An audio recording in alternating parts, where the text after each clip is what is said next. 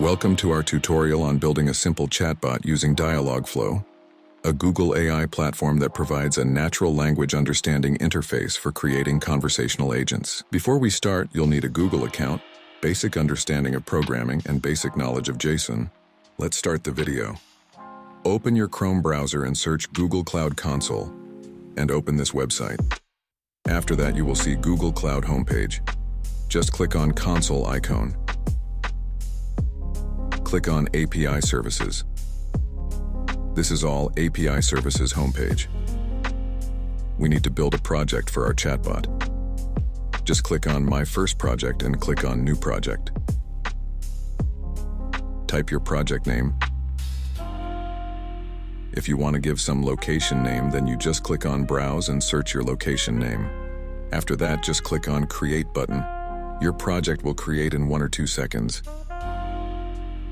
Go to left section and click on Library, scroll down and find Dialogflow API. Click on that.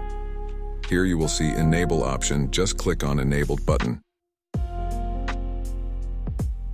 Here's we are successfully enabled the Dialogflow API. Open your Chrome browser and search for Dialogflow Console. Open this website. You will then reach the Dialogflow Console homepage. Click on Create Agent and name your agent. After that, click on Create button. Here we have successfully created an agent. Now we need to create intent. Click on the Create Intent button to create an intent. Name your intention as Welcome Intention. Go to Training Phrases and add some phrases like hello, hi, hey there, and more if you want.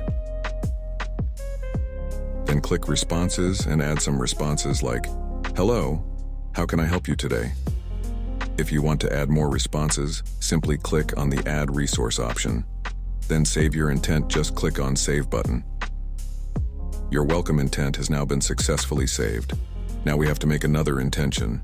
To create another intention, just click on this plus icon. Name your intent Fallback Intent, and add this response to the Responses section. I don't understand this. Can you please rephrase this? Here you can add more responses like this. Click on Save button after successfully adding your responses. Here your fallback intent has been successfully saved. Test your agent using the simulator. Copy the iframe code and embed it in your HTML file. This is our Dialogflow API client ID. Select this ID and copy it. Here's an example of how to embed the iframe code in your HTML file. Replace your agent ID with your actual Dialogflow agent ID and paste your Dialogflow agent ID here. If you just want to practice the chatbot, the link to the full code is in the description. Let's run your code and see the result. This is the output of your code. So let's test your chatbot and ask some questions. Type hello here and click on Enter button. Here is the answer of your welcome intent. Let's try another. Type hi and click Enter button. Your welcome intent will be answer this. Let's see what our fallback intent will answer. Type a different question here like, what can you do for me? And click Enter. Here is the answer of your fallback intent. Type hey and click Enter. Here's the result. Now all your intentions are working fine. Add some more training phrases and resources for best results. Host your web page on platforms like GitHub Pages or Netlify, and share the URL with your users to let them interact with your chatbot. To enhance your chatbot, explore advanced customizations like context management for managing conversation flows, entity extraction for structured data, and fulfillment for connecting with external services. For effective chatbot performance, ensure you have diverse training phrases. Regularly test your agent and gather user feedback to improve responses. Congratulations! You've built a basic chatbot using Dialogflow. You can now extend its functionality by adding more intents and integrating with other services. Here are some useful links to help you further.